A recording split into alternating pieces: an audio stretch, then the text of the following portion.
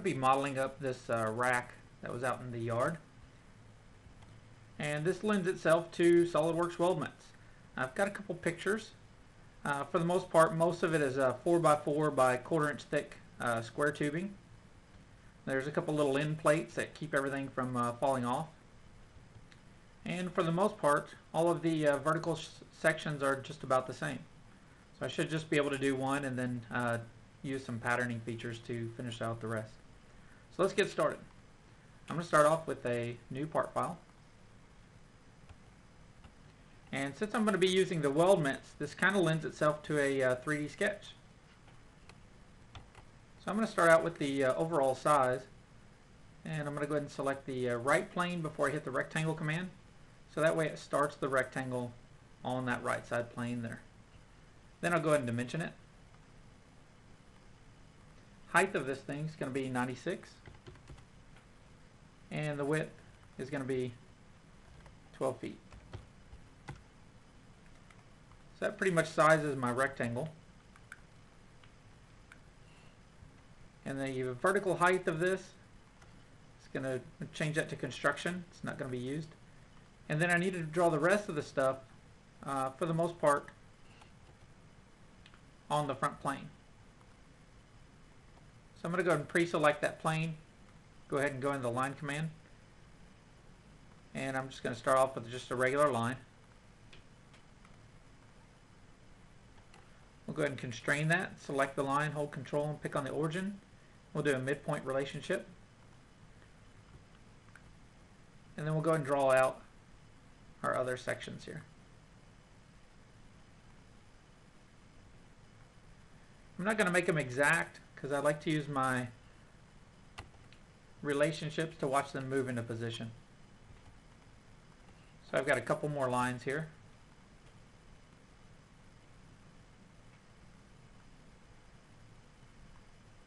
I'm going to click and hold so that way it picks up the pencil. Then I just need to trim these up.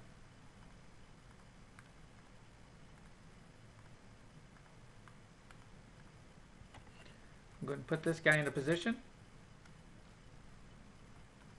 Hold down control, make that a midpoint. So that way we've pretty much structured his height. I want to make these angled pieces equal, so they have the same length.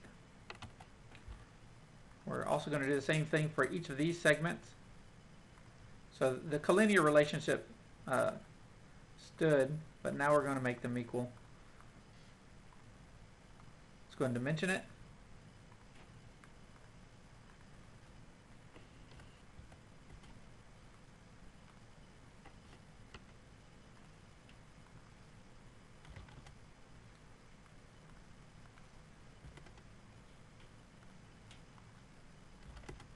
And a couple more.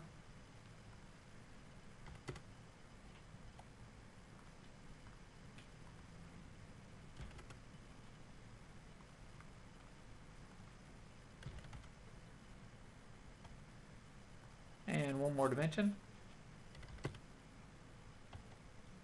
The overall width, make it 96 also. And I still have some blue geometry out here, which means it's under constrained. So we'll see if I just mispicked something. Looks like this guy is not along the Y, so we'll make him along the Y. And now everything is black and it's fully defined. So now we can go right into creating our weldment.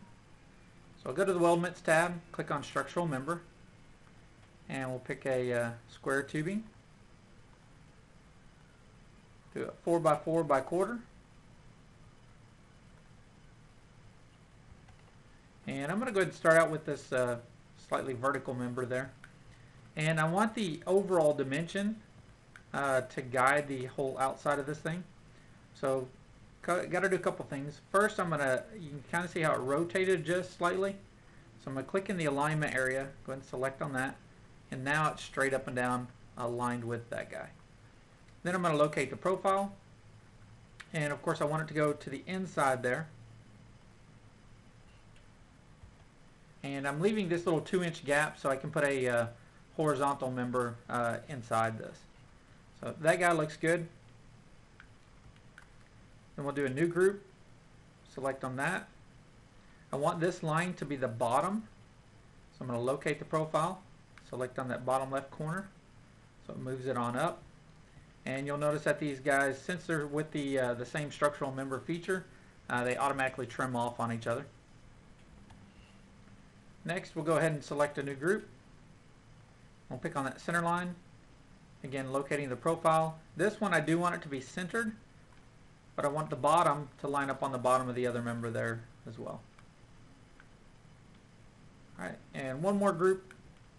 It's going to be these racks. I'm going to locate the profile. This is going to be the bottom left. And you can see how they're automatically trimming off on there. Now these I can do all in the same group. So I'll just select that. And they're mirrored to the other side, so I'm not going to put the other ones in on the other side yet. So we'll go ahead and say OK out of that. And now I'll go ahead and go into structural member one more time. This time I'm going to get a rectangular section. It's going to be a 4x2 by quarter. And I'm just going to select on this center beam, do a new locate profile, and I want it centered on the top of that guy. So that looks good. Go in the full length. I'll go ahead and turn off my 3D sketch for now. And if you zoom in here, you'll see that the top of this goes beyond that because it was a rectangular section was going normal to that 3D sketch line. So I want to go ahead and trim that off. So use the trim and extend tool. I want this body to be trimmed, and I'm going to go ahead and trim it off with a face or plane. Now even though I select on this top face, it's as if that thing goes on forever and ever. Now when it slices through there, I actually have two little solids. You can see this little tiny one up here at the top and this one down here. SolidWorks gives us these little tabs so we can either keep or discard certain bodies that we do or don't want. And it got it correct, so I'm just going to go ahead and say OK. And now I've got it trimmed off nicely on the top. Next I'm going to come down and put some end caps on. And instead of using the end cap function, I need it to go beyond this the actual tube. So I'm going to have to customly make it. So I'm going to go ahead and select on that, do a new sketch. And I'm just going to get the regular rectangle command. Just start at the origin there, drag that up. I'm going to go ahead and select on both these edges to make it collinear, and then put a dimension. Let's rotate around a little bit. There we go, and get that edge. And they're just going to stick up 1 inch above that. So we're just going to do it extrude. And since we're in a weldment, you'll notice the merge result is automatically unchecked. So I'm going to go ahead and extrude this guy 1/4 of an inch. And we'll hit OK. Now I need this exact same end cap on all of these three, but they're different lengths and different heights and things like that. We do have a kind of a neat way we could do this though, and that's with a sketch-driven pattern. So I'm going to go ahead and turn on my 3D sketch, and I'm going to create a new 3D sketch, and I'm just going to get the point command, and I'm just going to place some points at the end points of each of these little lines sticking out.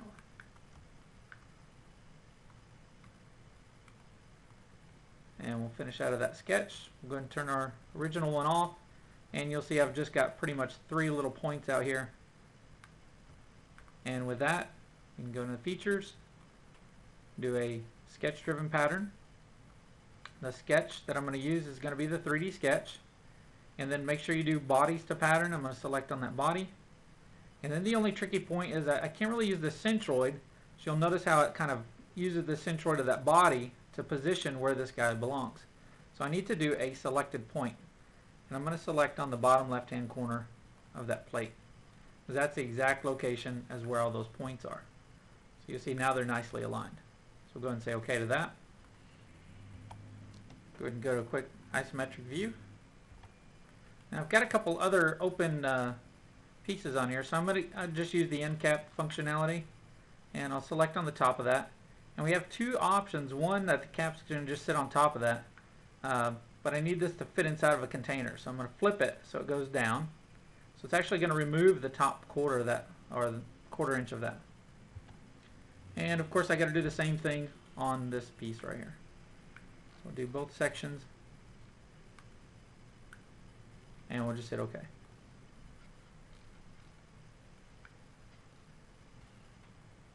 We'll go ahead and turn off my 3D sketch, and we're ready to do a mirror.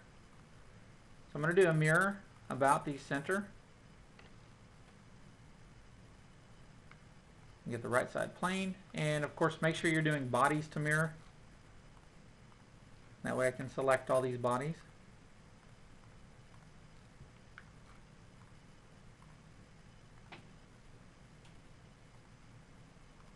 And that gives me everything on the other side.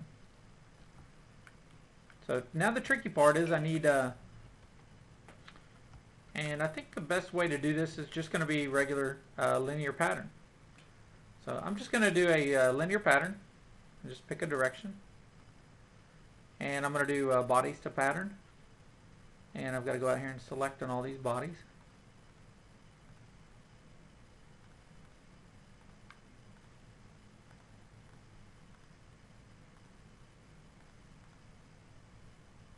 And take a look at your preview, make sure you didn't forget anything. So I almost forgot the top little pieces there. And I'm just going to put 2 of them out. I don't know, let's do 36, actually 3. Need to get 3 of them in there. And I'm just going to accept it as it is. Now it's not right, but now I can go back in and we turn on our feature dimensions. So that way I can see everything. I can see this overall length right here and this guy. So we'll just double click the dimension. I'm going to hit the equal sign just like in Microsoft Excel.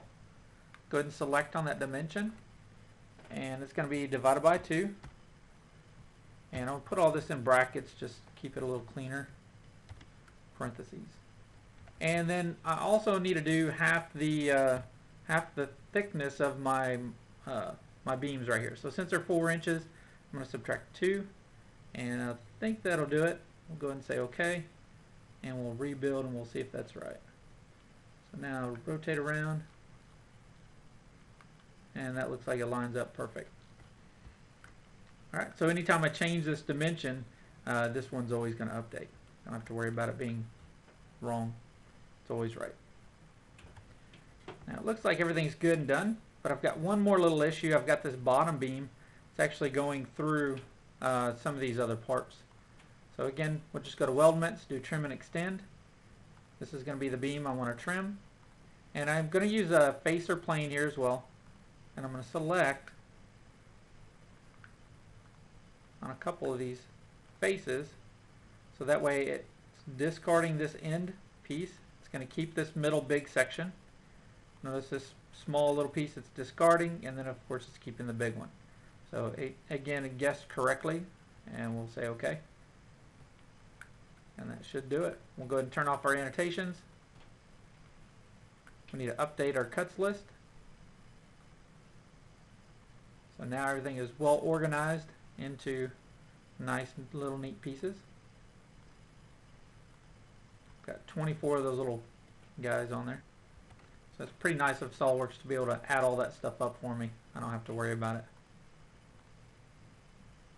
And looks like I got it done. So let's go ahead and finish this out. We'll start a quick drawing. Of course we got to save it first. And we'll save it as its part number. Go ahead and add a little description.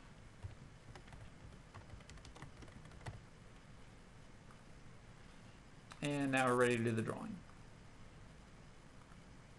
Just use the default template. I'll do a B size. We'll go ahead and drag and drop the isometric view out there. Shade it. Go ahead and scale it up a little bit. Try 1 to 20. That looks pretty good. And then we'll go into our Weldments cuts list. Select the view, and I'll just accept the default.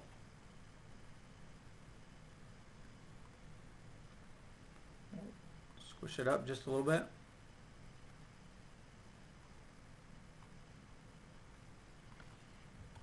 And And you can see I don't have all the descriptions for the end plates.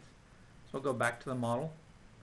And I'm just going to right click on it and say create bounding box.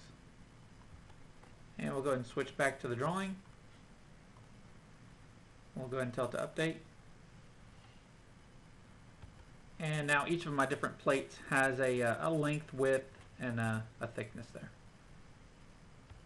I'm going to go ahead and add a little detail view in this little area. So that way when I put my balloons out here,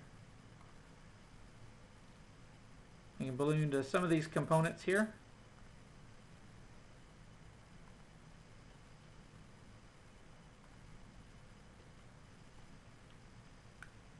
And then we'll balloon the rest of them out here.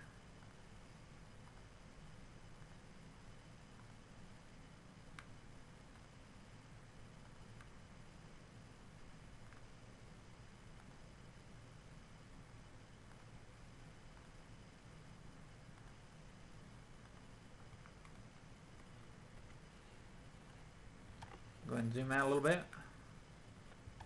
And it looks like I'm missing part number 8, which is this vertical riser. So let's go ahead and add one more balloon out here. Go ahead and drag this one down and reattach it. And then I'm going to use my magnet lines. You just start a point somewhere out in space, and as you get close to a balloon, it'll automatically engage and kind of stick to it. So that way I can make sure that these guys are all, in this case, horizontally aligned. I'll go ahead and do another one. I'll get these 2, 3. And we'll make sure these 2 are aligned as well.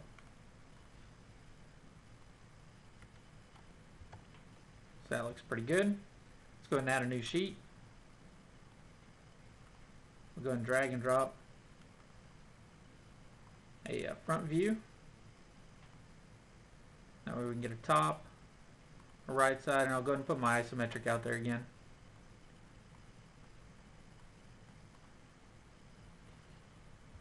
Then we'll use our model items.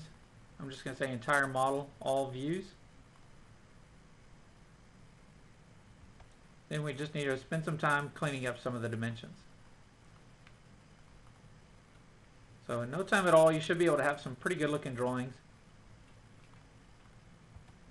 And for some other tips on the detailing, take a look at some of our other videos on YouTube at Progression Support. Enjoy.